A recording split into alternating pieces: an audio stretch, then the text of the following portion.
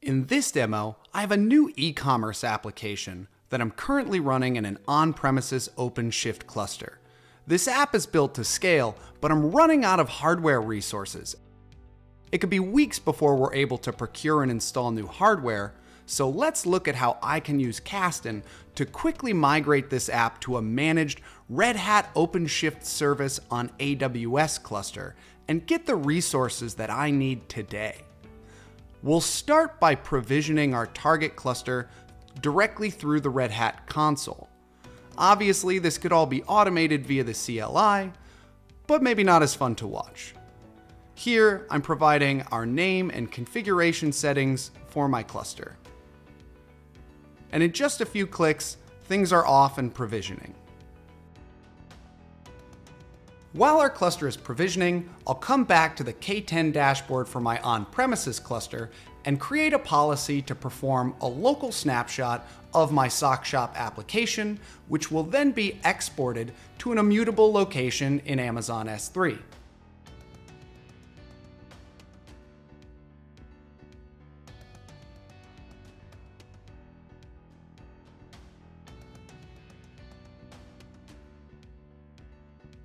We'll run our policy, and after just a few short minutes, my export is complete.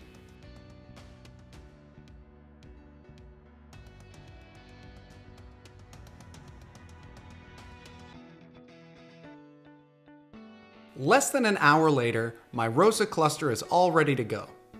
So let's get logged in and start by deploying Kasten on our new cluster directly through the Red Hat Operator Hub Marketplace.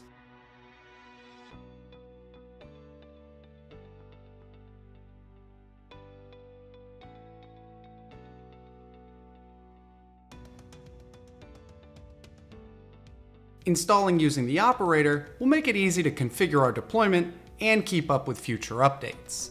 For this demo environment, we'll enable basic token authentication, but Kasten can also easily integrate with OpenShift's built-in OAuth server to enable secure multi-team self-service within the K10 UI.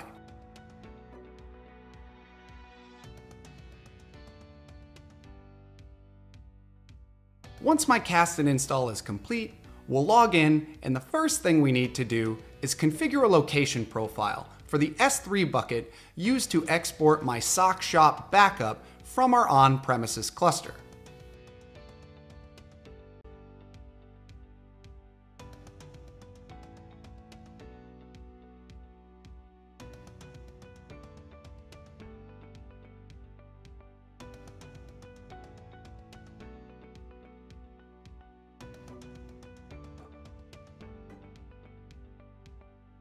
Next, I'll create a policy to import all available backups for our sock shop app, using the secure migration token from our source cluster.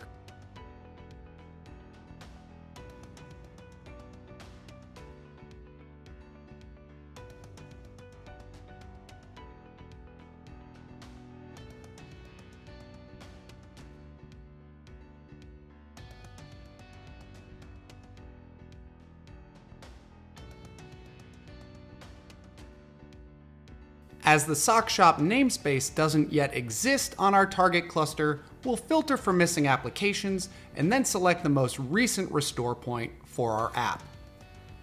As part of our restore, we'll create our desired namespace, but critically, we also need to alter some of our application's manifest data in order for the application to work as expected on our new cluster. We call these transforms. The first transform I'm creating is to update the storage class name of all persistent volume claims within our app, as the vSphere CSI storage class is specific to my on-premises cluster. We'll change it to GP2 CSI, one of the available Amazon EBS storage classes on my ROSA cluster. Also, my app depends on an OpenShift route to expose its front-end service. The current host value is specific to my original cluster. I can use a remove operation to delete the existing value, allowing OpenShift to dynamically recreate it.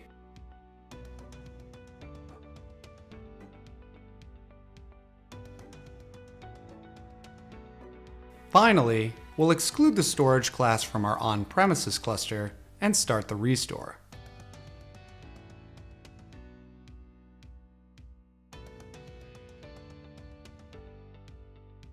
In our OpenShift console, I can see my data being restored and my Sock Shop app coming online.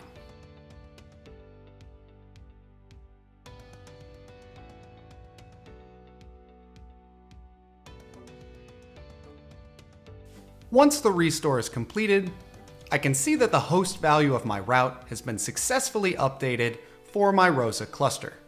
Logging in, I can see the persistent data associated with my app has been successfully migrated, and now my application is ready to take on any increases in demand.